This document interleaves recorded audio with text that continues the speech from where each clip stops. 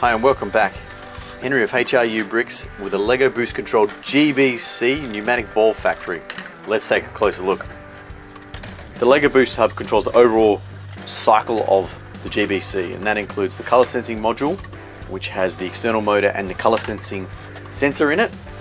It controls the pneumatic control box in the back corner, which drives the main movements of the robotic picking arm. It also turns the power function switch as well. It acts as a relay switch, which in turn drives the rotation, drives the servo motor, which drives the rotation of the robotic arm.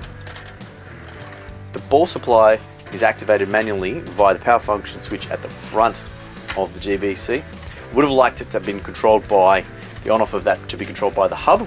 However, the hub just doesn't have enough channels. It's got one external motor, two internal, and the color sensing module. So we just didn't have any more channels left. As the balls move through the ball supply module into the color sensing module, they are scanned by the boost color and distance sensor. The color sensing module itself has a cam inside which positions the various pistons, and it positions them via turning from 0 to 90 to 180 degrees and going through a cycle.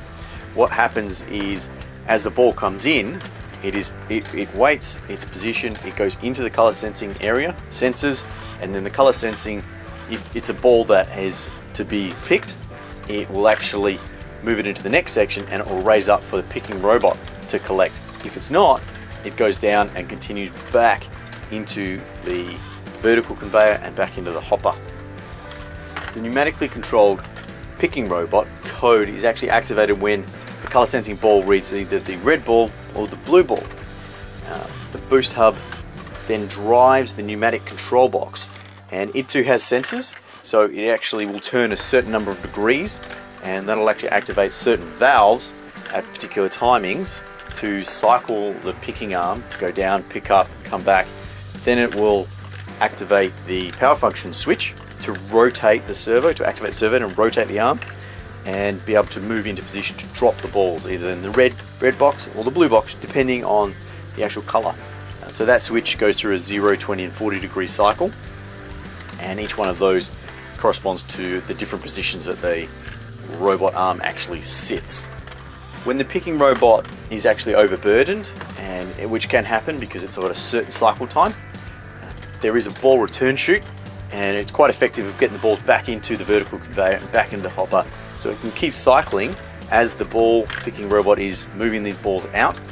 And what can happen is, once it's done its cycle and the ball picking robot senses no more, or the color sensing module senses no more, it'll actually speed up and it will clear that backlog of balls and move through them quite quickly, so then it can get to a normal functioning cycle of 1 or 2 every 5 or 6 balls. The pneumatic air pressure is supplied via an external source, and I did build a V4 automatic compressor, and this is it. However, it just doesn't have the capacity to keep up with the air flow. It's got the pressure, it goes up to 3 bar, which is great. However, it just doesn't have the flow to it, so I actually have to double that before we can use it on this. Alternatively, now I actually run it off a cylinder, and I run it at between 1.7 and 1.9 bar, and that is enough pressure to actually supply, and it has enough flow to supply the robot at the highest of demands. I'm planning on doing a video of that compressor, and there'll also be some instructions on actually how to build that. That's all for today's video. Thanks for watching. Click the subscribe button, hit the bell, click the like, and I'm going to make the next video in this, which is going to be on the code. Not super complex, but it's not super easy. There's a lot of sequencing in it, and I'll go through step by step of how to build that. Along with that, I'll actually put a link in the description to my Rebrickable page, and there you'll be able to find the stud.io files for this, and that'll give you the parts to use, as well as show you some instructions in that program, stud.io. Also on that Rebrickable page is all my other builds, so you'll be able to download those and build them to your heart's content. Big thanks to Quanix for his inspiration. He's got some amazing ball factories that he's built and some other builds on there. He's just put out his V3. The link's in the description. Check it out. And thanks to the Lego Boost page on Facebook for some support, early support on this. They were fantastic. Posted some questions. They pointed me in the right direction, and I was able to run with it and actually get the code right. Thanks for watching. Time to get building. I'm Henry of HRU Bricks. What will you create?